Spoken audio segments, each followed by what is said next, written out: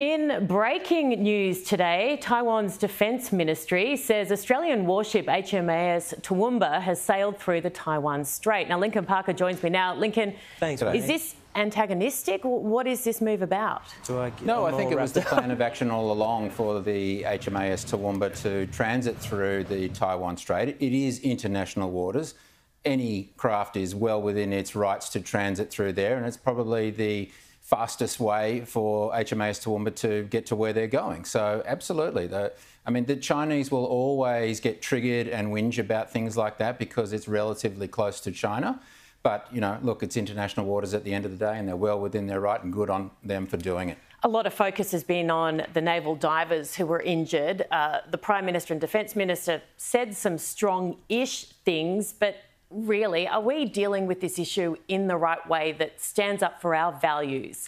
I don't think so. It certainly appears like the Prime Minister covered it up because this incident happened a good few days before APEC 2023 in San Francisco, and we saw the Prime Minister go over to Xi Jinping with a big smile on his face and shake his hands with two hands over it. And I don't think he did what Ambassador Rudd said, and that's do a pull aside, where he raised the issue that our ship was in distress, it was disabled, it was in Japanese waters, and the Australian ship had communicated with a nearby Chinese destroyer and said, we are disabled, we are in distress, we've got divers in the water trying to unfoul our screws, so the propeller had been caught in fishing nets, and yet the Chinese destroyer came closer and then deployed its active sonar, which can be it could actually be fatal to divers. It can destroy all sorts of parts within the body and even the brain. So, and in fact, one of our divers was injured. And so for the Prime Minister to cover that up so as not to embarrass Xi Jinping of China, I really, does that say that the Prime Minister has Australia's backs and Australia's men and women in uniform? Does he have their backs? I just, it really doesn't sit well. We hear the same phrase that he puts out all the time that ends in, we will disagree where we must. But is he disagreeing? Because that is one example of probably an area where we need to disagree hard, not just back here in Australia in a media conference, but directly to the Chinese president. To his face, and stand up for Australia, that's your job, and stand up for our men and women that are in harm's way, in Japanese waters no less. That's your job, and you didn't do it.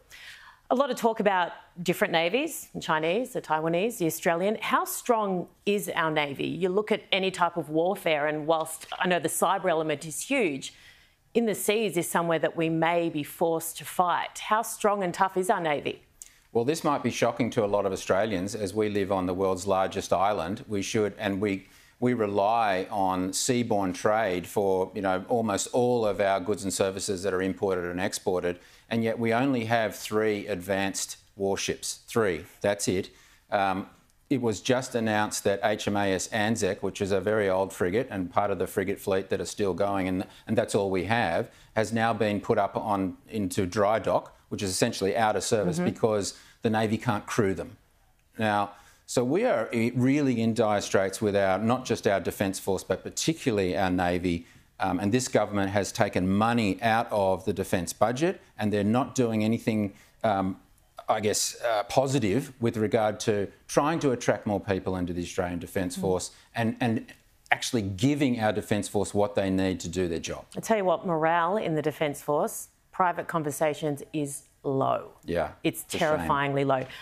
A new Chinese base, the Antarctic, what does that mean for us? Yeah, so if you look at China's strategic positions around Australia, they've got comprehensive strategic partnerships to our north and Timor-Leste, and to our east in the Solomon Islands, and they've got already 4 research stations in Antarctica, with a 5th being built as we speak. Research stations? Are we confident that's what they are? Yeah, well, we're not. And in fact, the largest think tank in the United States, the Centre for Strategic and International Studies, just released a report that said, in fact, those research stations can and probably will be used for strategic intelligence gathering and monitoring of signals across Australia and New Zealand and our region. Now, this is at the very time where the Australian government is pulling funding out of our Antarctic division, of course, and so we're only getting weaker to our south, and the Australian government needs to look at the threats that are now enveloping Australia and do something about it. Lincoln Parker, brilliant. Thank you so much for your time.